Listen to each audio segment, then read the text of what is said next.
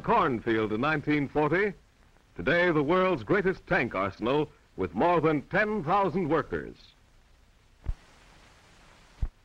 On this track, 1 mile long and built in a figure 8, the products of the arsenal are tested.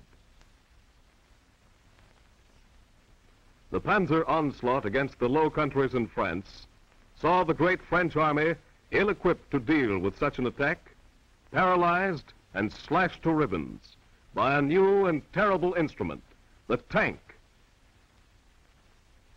The rapid tactical move, the deep envelopment and pursuit, the exploitation of the breakthrough. Old words with a new import.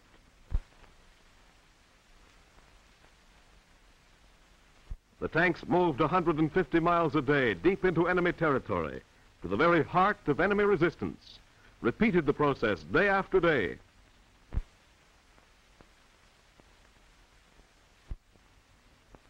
The speed of the tank makes defense against it difficult. Anti-tank guns cannot be moved into position fast enough to be of use.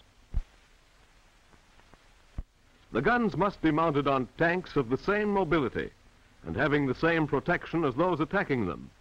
To make an invincible army, we need machines, trucks, planes, and tanks by tens, even hundreds of thousands.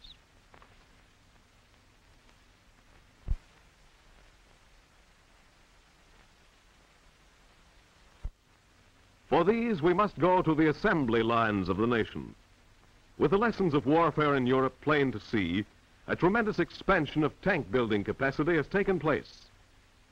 Here in the Detroit Tank Arsenal, the world's first great tank arsenal devoted entirely to the mass production of the tank, we forged the armaments of victory.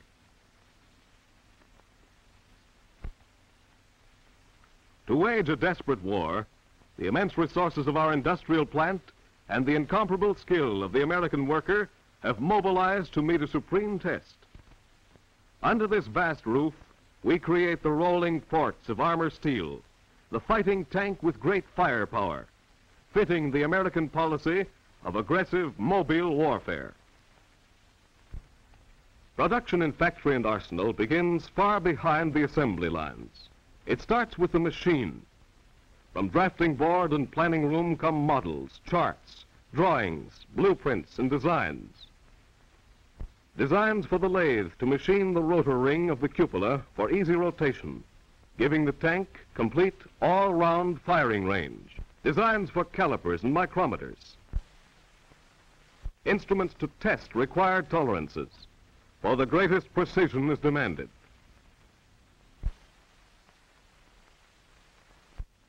Here is the housing for the powerful 75s, a miniature fort having its own artillery to smash resistance as it blasts its way to the enemy rear. The tank, with its force and scope, is capable of carrying on a small war all alone. Here, the planers rough-cut the wheel suspension on which the tank will be suspended. The heat of the tool against the armored steel. Hard, tough steel requiring good machine tools, tougher than the material they mill. 1,000 heavy automatic machines, 8,000 tools, gauges, and fixtures had to be designed, built, installed to get the tanks rolling. And thousands of workers had to be trained for exacting new skills, all paying willing tribute to a great tradition, to the long-recorded achievement of American gunsmiths, artisans, mechanics, to the tool builders of New England, New York, Philadelphia, Cleveland, Cincinnati, Detroit, Milwaukee, and the West. From 1920 to 1935, around 30 tanks were built in the United States. These were all development or pilot tanks made for experimental purposes. The sudden creation of a vast citizen army and the lessons of warfare in Europe brought a great expansion of tank building capacity. But large as initial plans and orders were, these have been doubled and quadrupled in the face of world conflict. Today, the most advanced methods of industrial production, the most modern in tool and machinery design, are joined together in an epic struggle to determine the destiny of free people everywhere.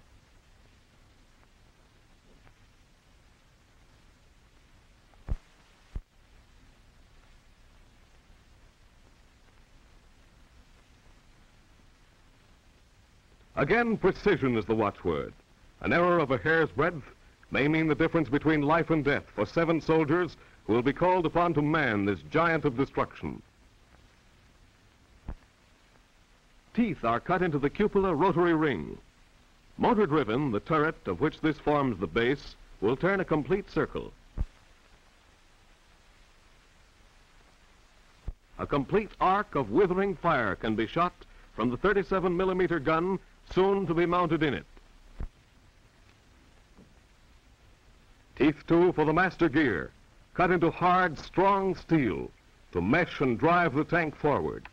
These lend speed and bite to the attack. The modern tank is a complex mechanical marvel. Making of it involves the utmost ingenuity and correlation of manufacturing effort. We are building uncounted numbers of these machines, putting them to work, to labor with free men fighting for what they cherish. Men and machines are the backbone of the crusade to rid the world of tyranny, the hope and promise of the future.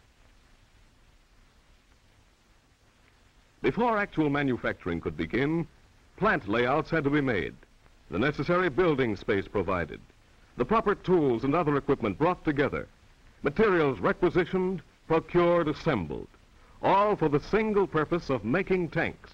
Giant multiple drills of sufficient weight and size to machine the heavy parts, boring dozens of holes in one downward motion, had to be designed and built. Here are the gears and flywheels of the punch press in one of dozens of departments, making parts which flow to the main assembly, into the finished tank. The oxygen pantograph torch, cutting out the sprocket gears that will guide the Caterpillar tracks.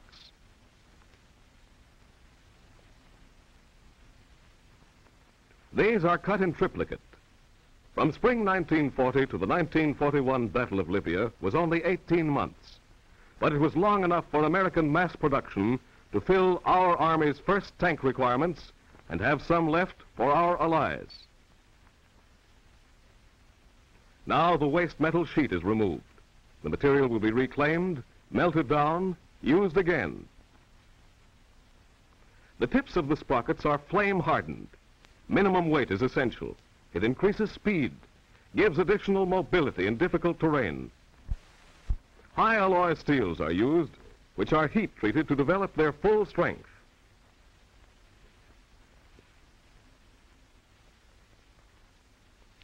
The standard of workmanship required is high. A vehicle must be built whose ultimate employment is the roughest usage. A tank is expected to traverse rutted fields and tangled woods, splash across unbridged streams, have its full weight thrown upon itself. 28 tons of steel hitting solid earth at a speed in excess of 25 miles an hour and come through solid and steady and asking for more. Strength is the keynote, and to guarantee that strength, the master gear is oil quenched.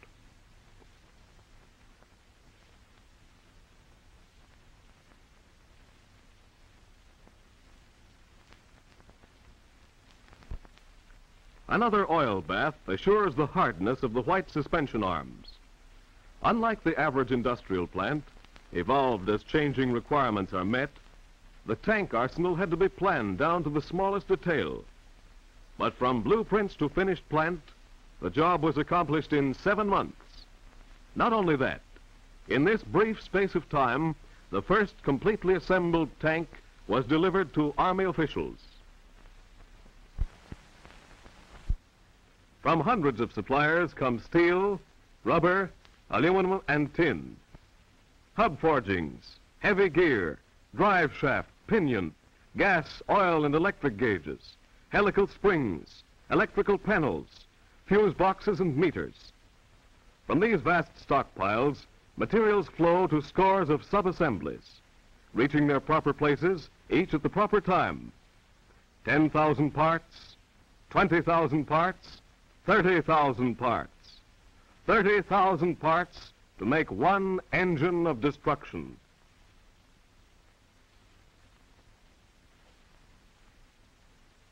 It begins to take form. Side wall and rear panel are mounted on the hull.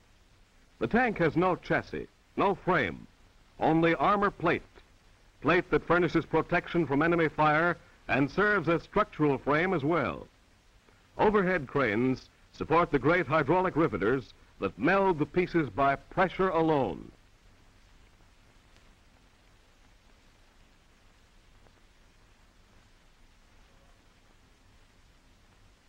Dozens of tanks go together at one time, rolling from stage to stage on 3 production lines.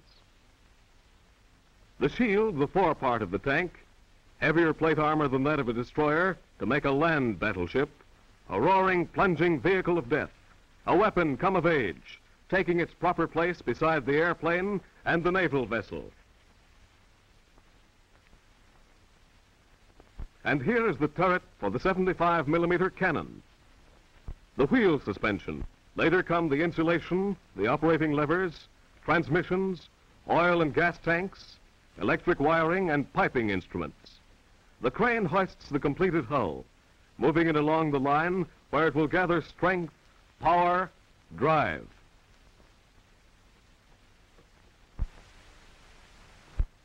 The final drive, built to withstand the shock of enemy fire, smash whatever obstacles it meets. The greatest precision is necessary to meet required tolerances. There can be no shims in fitting the engine supports, no mechanisms attached to the armor plate. The power plant, a radial-type air-cooled airplane engine, the force of flying horses hitched to the earth so that this weapon can run swiftly to the attack. Again, the final drive, an instrument of terrible punishment. But wars are not won by absorbing punishment. They're won by giving it to the opposing forces. The engine fits into the rear of the machine, taking up surprisingly little room. Here is the pent-up force that will plunge the monster headlong into battle to deliver its staggering blows.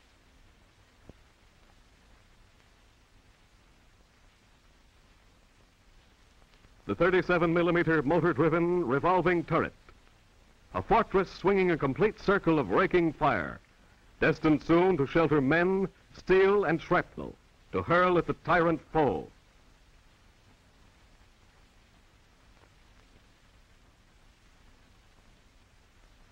Here, the claws of steel uncoil, the Caterpillar track, rubber treads vulcanized on steel plates. The development of the Caterpillar track is one of the essential mechanical advances that made the modern tank possible. It lies open on the assembly floor, waiting to draw on the huge body. It will supply sufficient traction to enable the machine to operate over the roughest terrain. The giant's legs, the bogie wheels. Alignment on the final assembly line is maintained by letting these wheels run in a grooved track on the floor of the shop. The wheels run onto the treads.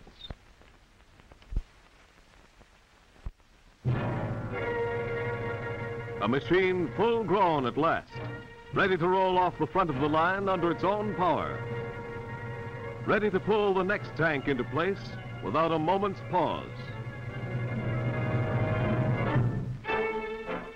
30,000 separate parts covered by nearly 6,000 drawings go into the making of this backbone of the Army's striking power. An American concept, an American accomplishment, representing the best integrated experience, ability, and intelligence of American industry and the American Army.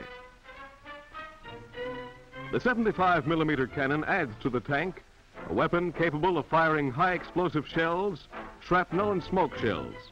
It furnishes direct light artillery support for tank and other mechanized units, making a fearful dreadnought of destruction, a rolling fort to challenge the aggressors.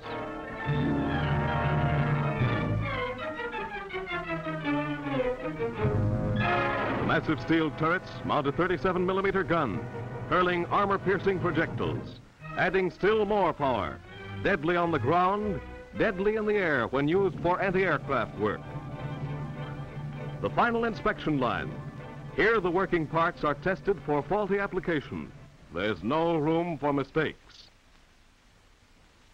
Picked up in the air and started toward its final destination, the lives of men and the fates of nations suspended in the balance. The arsenal's task is done. The tanks are combat ready. Production now is not a promise, but a fact. Gigantic, real, a solemn answer and a pledge. The pledge of minds and hands, of men who have a special kinship with machines. Production is a line of battle, and production's battle line must drive ahead.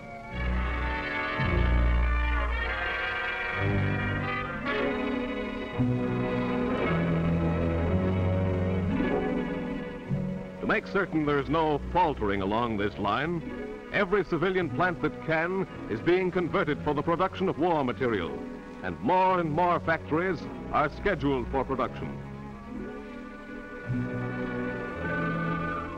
The tank is bolted down, covered with a tarpaulin, ready for shipment. Shipment to Asia, to Africa, to the Middle East, to the ancient fields of Europe, to the far-flung shores on which embattled allies stand.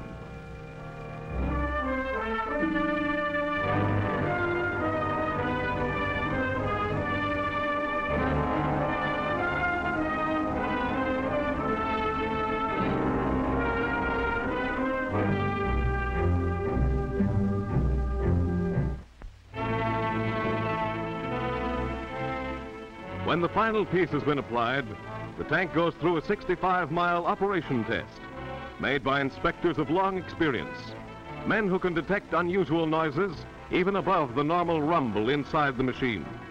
An ordnance test of 10 miles follows before the tank is finally accepted. Night and day this work goes on, here as in thousands of other factories throughout the country, toiling ceaselessly to produce the instruments of destruction for a nation in the grip of total war. The Detroit Tank Arsenal is only one of many great plants turning out the medium tank. A series of transformations from cornfields to arsenals, from idle factories to humming production lines has been going on.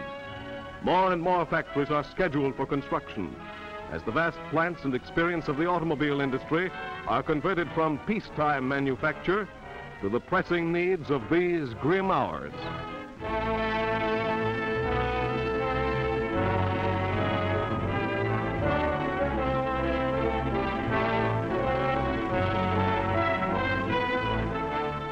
Fort Knox, headquarters of the armored forces of the nation. On practice fields simulating actual battle conditions, these fighting tanks charge through their paces. Here, thousands of soldiers learn gunnery as our troops train for action in new equipment rolled off the production line. Each day, new strength is added to democracy. On this great range, our tanks are spitting steel.